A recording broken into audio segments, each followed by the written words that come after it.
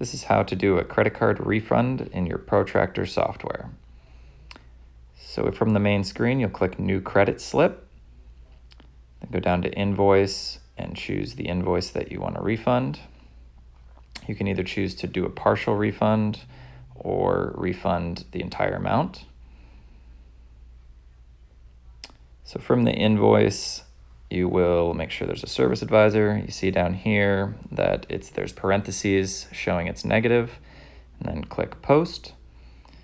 From the payment method, you'll choose Credit Card 360 Payments and click Add. This will then light up the credit card terminal.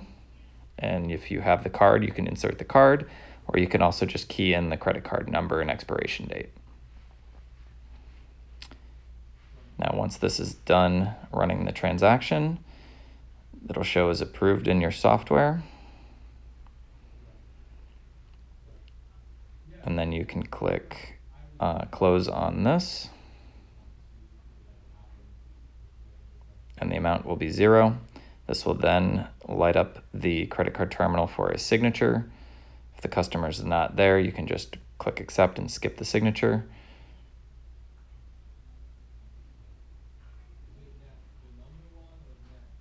And this will show up in the software as well and post on the credit slip. And you can print that for your records, or it'll save in the software. And that's how to do a refund in Protractor.